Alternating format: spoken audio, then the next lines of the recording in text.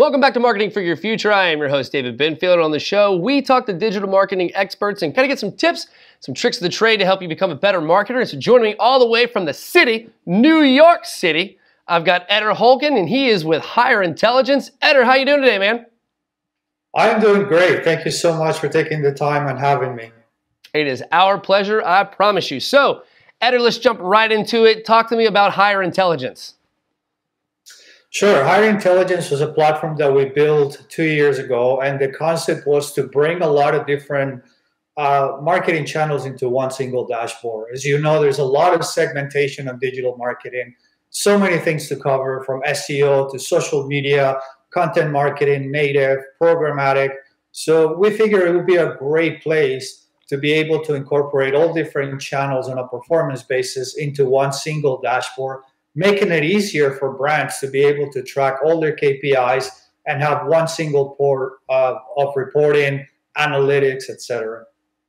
That's incredibly useful, very pragmatic. So talk to me about your aha moment. What was happening where you were like, we have to put this all in one place? Yeah, so I've been in digital for 23 years. I have built and sold 3 tech platforms. And I've been doing a lot of stuff, from content syndication to data acquisition to programmatic. My last company, OneCube, was in the business of building custom audiences that we will use for marketing programs by utilizing social listening techniques. And I realized the challenge was so hard for new brands to be able to manage all these different campaigns, logging into different dashboards, having different analytics, reading all these different data sets.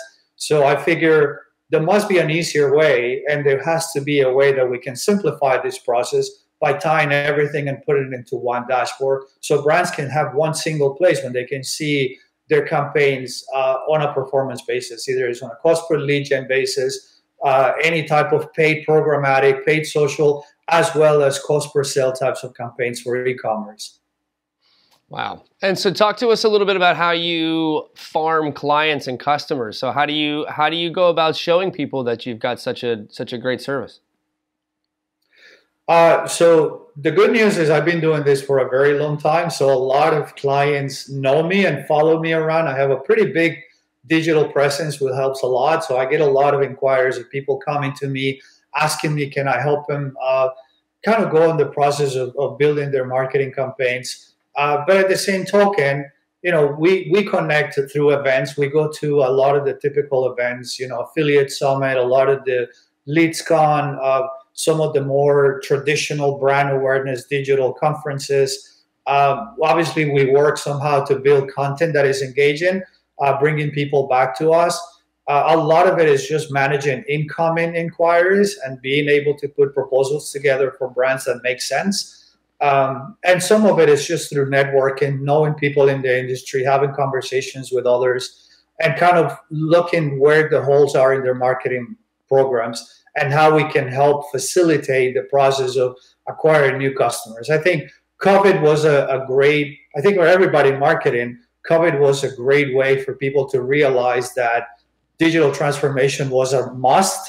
It wasn't at that point something that people should think about it, but they had to do it at that point.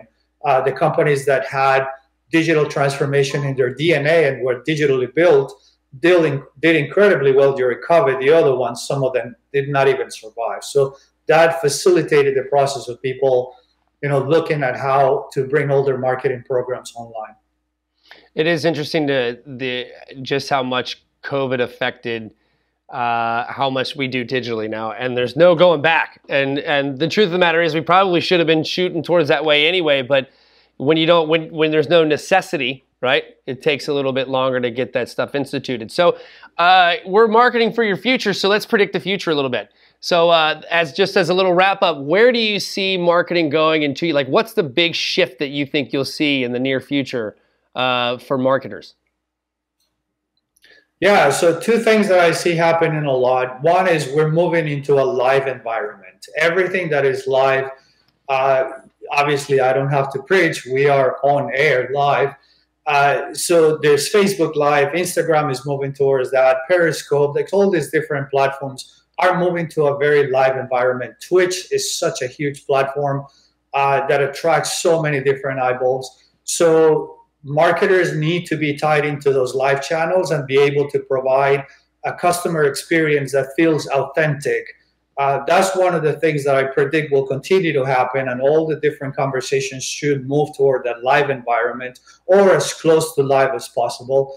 And then the second thing is consumers, influencers, and people becoming brands. We see these more and more. You see all the big influencers, all the celebrities, they have their own brands. And I think marketing will continue to move into that influencer driven, very, very content driven marketing strategy. So a lot of that will continue to happen. Every single platform is facilitating the process for influencers to build large audiences. And there has to be a monetization strategy for those audiences. So I think the combination of authentic influencer marketing, content marketing, and live, it's really the future of marketing as I see it. You're not the first person today to talk about the power of the influencer moving forward. So, Eder, I really appreciate you being on the show today, man. That was a fantastic conversation. Thank you so very much. Thank you so much for having me. It's our pleasure. So if you'd like to learn more about hire intelligence, head to dailyadbrief.com. That's going to do it for us today on Marketing for Your Future. I'm your host, David Benfield, and we will see you next time.